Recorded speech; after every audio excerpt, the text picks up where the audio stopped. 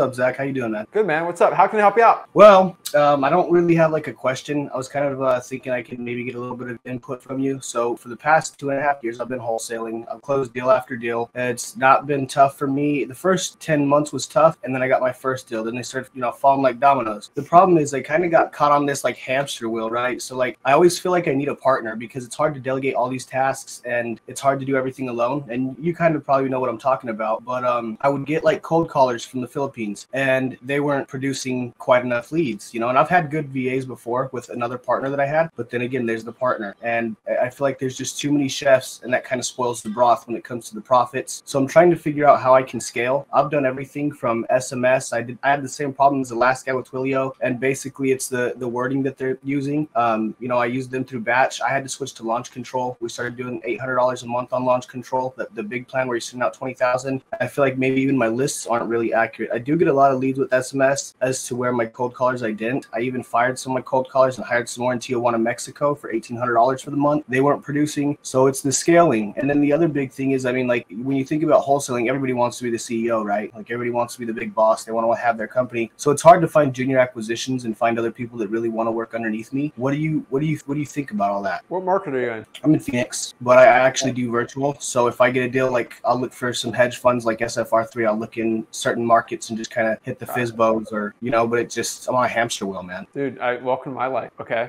Same. Bro, if you can find me somebody that can do all that perfectly and cheap, dude, I've been on this journey, this scaling type journey for like 4 years. All right. So like I've looked at it every which way. Why do you think I focus on really main 3 marketing channels? Okay. Because it gets too crazy, man. And so honestly, what I have found is the big 3, right? So let's talk about the 3 really quick. And because I think you're using a lot of them, right? SMS. Are you using the double whammy script? What's that? So make sure you use the double whammy script. And this is because Twilio, the carriers, the way SMS works, again, I think you're smart enough, you know this because you do a lot of deals with it, is if you say certain words, your deliverability rate goes down. Twilio doesn't like it. People like block you, and then the algorithm doesn't like it, right? Yep. And the key hidden secret about that is if you get a reply, you can say whatever you want on the SMS, right? You don't get blocked, you're fine, right? Right. And so for my double whammy scripts, I use 0 words that will get flagged. They're really simple. They're like, hey, Chris, I just drove by 123 Main Street. Is this the owner by chance? That's what I did. I got your script off your website, and then I kind of put it in there, but I implemented it in a different way with my own words that were still not, you know what I mean? That way I would kind of have my own taste to it. No, you have to do that because if you use my script, it's going to get flagged because I've used that too many times. Yeah. And then I put the spinner tokens, I do all these things, and so every text is different, and then I get a reply back, and then I hit them with whatever I want. That's why I avoid all those issues with SMS. I still get some to this day, but you got to get very creative with it. And so do you have a VA answering the SMS? Who do you have answering the SMS? It's me. Like right now, that's kind of what I got going on because I let my other VAs go just because they produced 5 leads in a month. And I'm like, dude, I can produce 5 in a day SMS blasting. Okay. So maybe you get a VA for SMS. I'm always big on those because as someone that does SMS, you know pretty quick that 2 things are really important. Texting back is really important. And then number 2 is most of your conversations suck for SMS, right? And so I would say 90% of the conversations for texting, I can have a VA answer.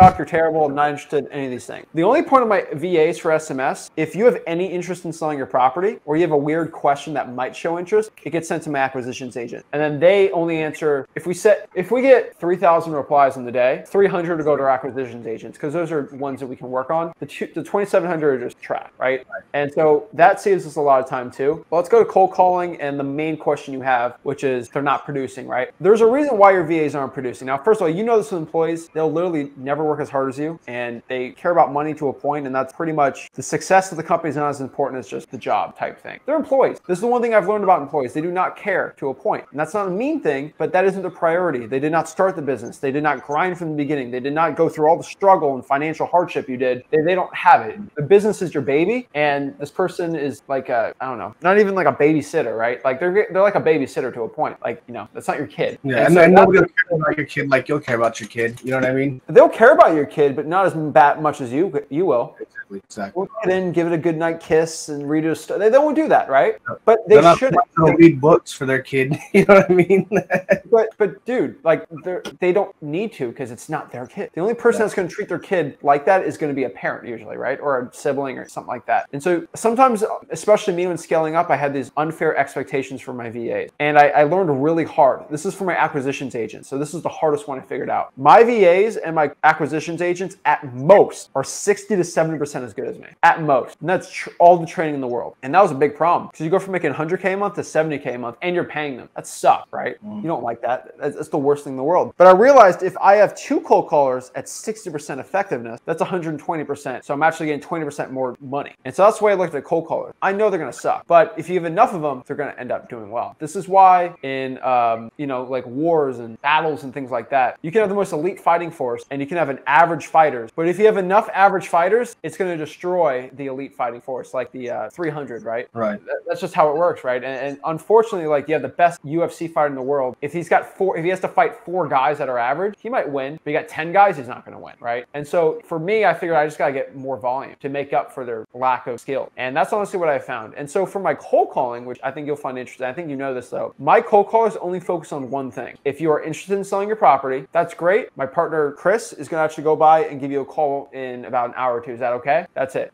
That's all all they care is about if you're interested. Because they were Filipino, they had accent. They could say the 2 sentences very well. And that's what we focus really hard on. How do you say these 2 sentences as clear and concise possible? And they don't understand the American slang either, or the sarcasm that you get with the Americans. They have a hard time picking up the sarcasm. You'll be in Detroit, they'll say, I want $1 million for my house. And I'm like, dude, there's no house in Detroit that's worth $1 million.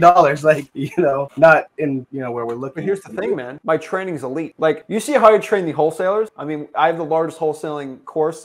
You know me, I can train people very well. I use that for my VA. So why my VAs are actually really effective is really 3 things. Number 1, I train them really well. I have about 10 hours of me cold calling that I make my VAs watch. They see everything, every objection, every piece of sarcasm, everything. 10 hours of me cold calling in my own business. All right. Number 2, and this is really important, but I scare my VAs like crazy. And this is something I think you can implement. All right. I make sure I personally on my cell phone, every, I think 2,000 lead VA calls me. All right. I put a secret name. All right. I'm not going to say the secret name on here, but it's something cool. It's like Chris Thunder. All right. It's like something funny, but it goes to my cell phone and my VA knows every 1,000 or 2,000 calls, they're actually going to call me and I'm pretend to be a seller. And if I hear them with an attitude, if I hear a rooster in the background, they're fired. Okay. So they know they better be, it's like a mystery shopper. I got to be on my tail because if I do something wrong, boom, I'm done. A little scary, but it works, man. So I might get like 2-3 calls a day, depending, right? And I answer it. And yeah, I'm interested in some, who is this? And I just pretend. If I hear attitude, if I hear noise in the back, something terrible, they're done, right?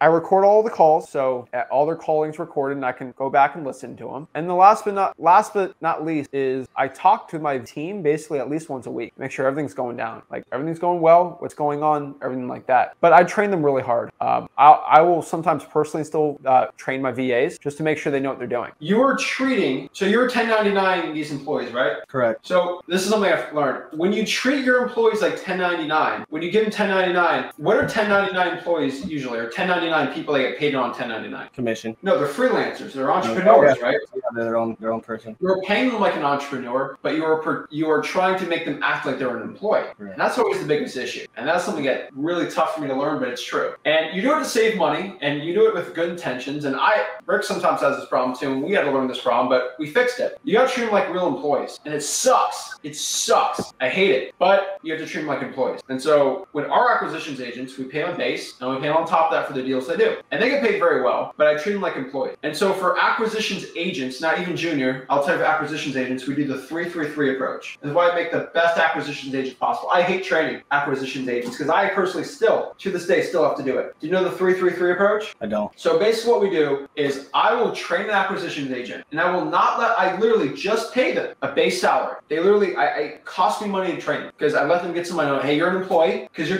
not 1099. You don't go to other places. You stay here. All right. And basically how that works is you are going to sit here and watch me close 3 deals on the phone. Okay. And I'm going to train you while we're doing it. And the deals have to be over $15,000, $20,000. Then we are going to do 3 deals together as partners where you're going to talk and try to close it. And I'm going to do it together. And we're going to do it together. We're going to do 3 of those. And then you're going to close 3 deals in front of me on the phone or in person. For you, it's going to be on the phone. And after they do those 9 deals, they should have all the knowledge in the world to close sell it. Cool. And boom, that's good to go, right? And it sucks to do, but it costs more money for me to hire a new employee and just train them because it's my time than for me to actually go out here and pay them less and not train them as well. I train them like crazy. And I don't look for high drive people per se. I don't train people that want to get into wholesaling. I train people that want to work a job, a sales job. And that being said, it gives us less turnover.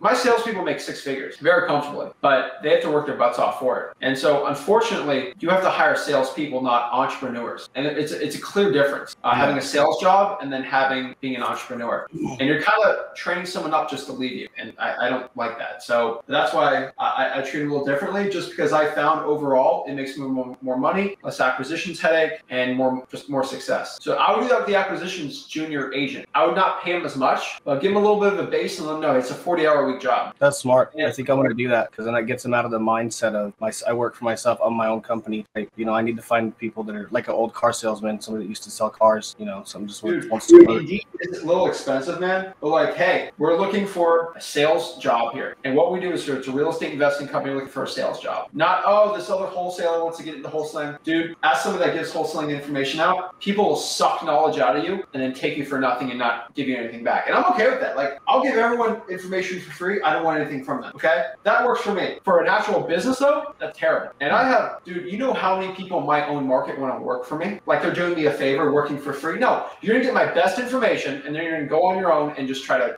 undercut me and learn all my best stuff. My last 4 guys, one was a bartender, good at talking to sellers. Other guy worked at a car salesman, and the other person was actually a waiter and sales, right? If you're good at talking to people and you can learn my process, you'll be good to go. I don't really need anyone that has real estate experience to a point. I actually like employee mindsets better because I'm looking for employees. Do what I say, work their job. And it's interesting when you see these freelance people because sometimes they work less hard because they feel like because they work from home, it's a weird phenomenon. I work from home, I only have to work 25, 30 hours a week. No, you sit behind that computer, you're there 9 to 5. Yep. And I love employees because they'll do that. Your little entrepreneurship Gary guy who's 18 years old who wants to have a Lambo and a Rolex, he might not want to do that. So that's the big issue. Perfect. Well, thank you so much for all your value. I know I'm taking up some time right now, but I really appreciate it because it does help. Even the stuff like the video yesterday really helped me in some points. And I've been doing acquisitions for a long time. I mean, I'm completely comfortable picking up the phone, getting on there. Hey, Mr. Seller, how you doing? Just really getting these deals. But I just want to say thank you, and I appreciate it. I really do. Of course, man. Always here to help. Cool. Thanks, Zach.